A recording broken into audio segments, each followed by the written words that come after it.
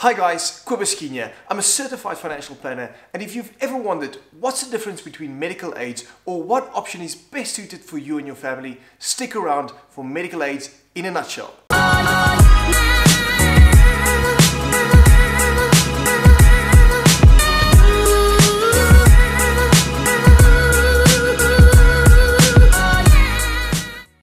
Hi, ich bin's Michel. Und ich bin Sven und wir zeigen euch heute unseren ultimativen Trick.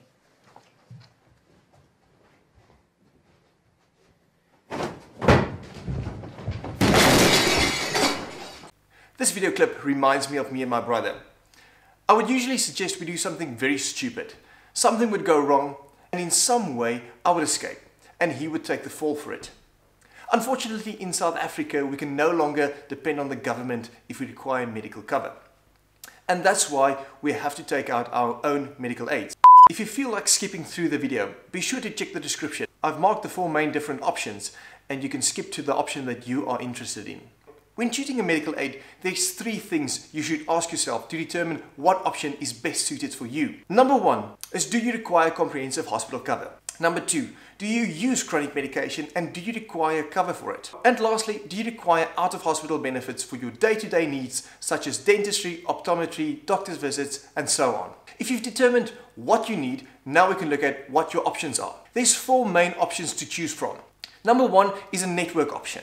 This option is perfect if affordability is a major determining factor. The premium is determined according to an income scale.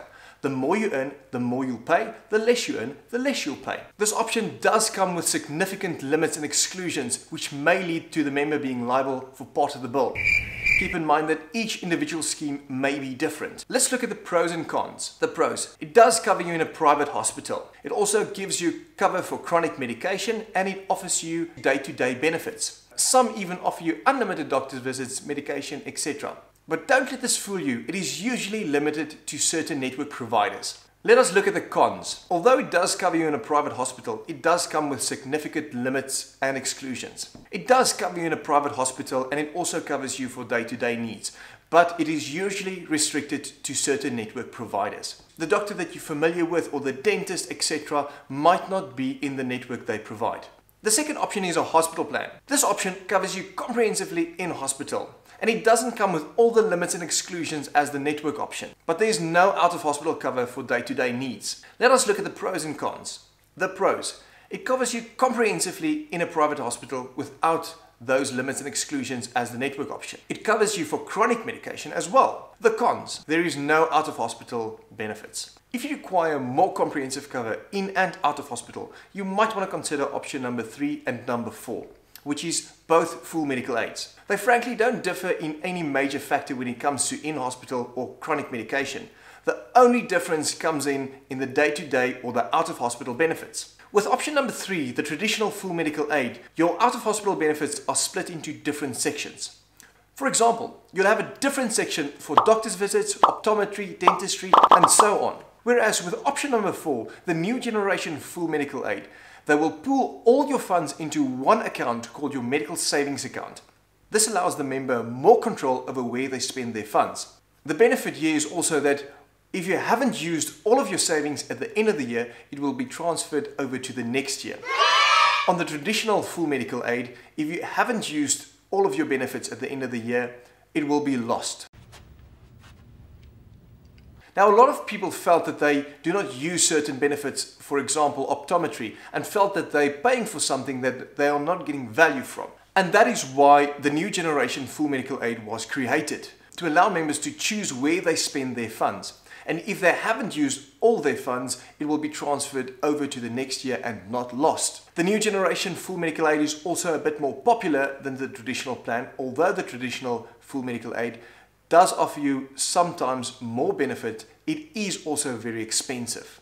Let us look at the pros and cons for option number 3, the traditional full medical aid. It offers you comprehensive cover in a private hospital. It also offers you cover for chronic medication, and it does offer you day-to-day benefits. The cons: if you haven't used all of your benefits at the end of the year, it will be lost. It also tends to be a bit more expensive than the new generation full medical aid. Now let us look at the pros and cons for option number 4, the new generation full medical aid. The pros: it offers you comprehensive cover in a private hospital. It offers you cover for chronic medication, and it also covers you for out-of-hospital benefits in the form of a savings account. This allows you more control over where you spend your funds, and it also allows you to transfer the unused savings account over to the next year. The cons. If your savings is depleted, you will have no more benefits out of hospital. Certain new generation full medical aids will come with a threshold.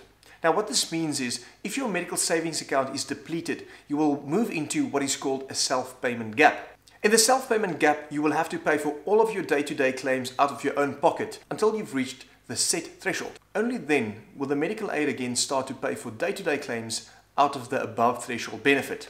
Keep in mind that there are also limits with the above threshold benefits. This can be beneficial for some people, but in most cases people reach the threshold at the end of the year. This means that they don't really have a chance to enjoy the above threshold benefits.